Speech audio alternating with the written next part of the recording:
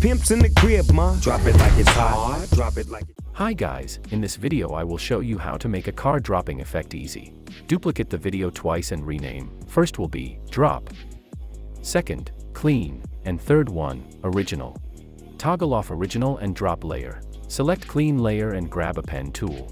We have to make a mask over the car and then remove car from the background. Masking shouldn't be perfect, just draw it like this.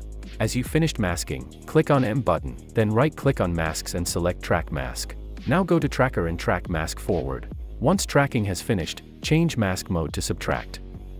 Now go to window and enable content aware fill. Go to aware fill tab and copy my settings, then click on generate fill layer. This will remove car from the background. Nice.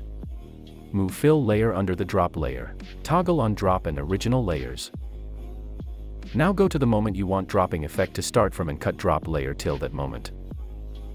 Cool, we have now a clean background and then an actual car video. Now duplicate drop layer. At the beginning of that layer, right-click on it, go to time and select freeze frame.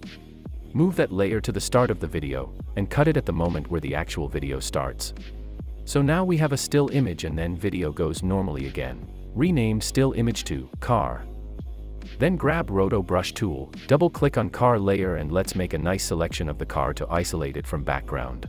Once you've finished selecting, click on freeze button. As freezing has finished, go back to composition. Cool, we have a clean background and an isolated car. Let's animate dropping effect now. At the very end of the car layer, press P on your keyboard, and then click on position stopwatch icon to create a keyframe. Now go to very beginning of car layer and change position up until you don't see it. Enable motion blur on car layer. If you play back the video you will see dropping effect is done, but it looks so weird.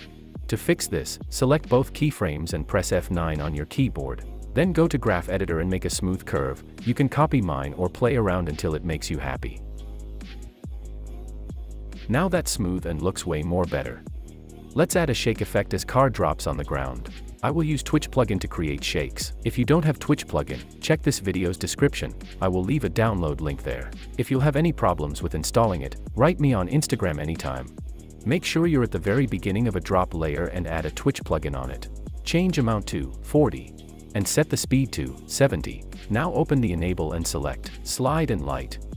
Click on amount stopwatch icon to create a keyframe. Then go a few frames forward and change amount to 0. Car dropping effect is ready. Hope this video was helpful. Thanks for watching and like the video please.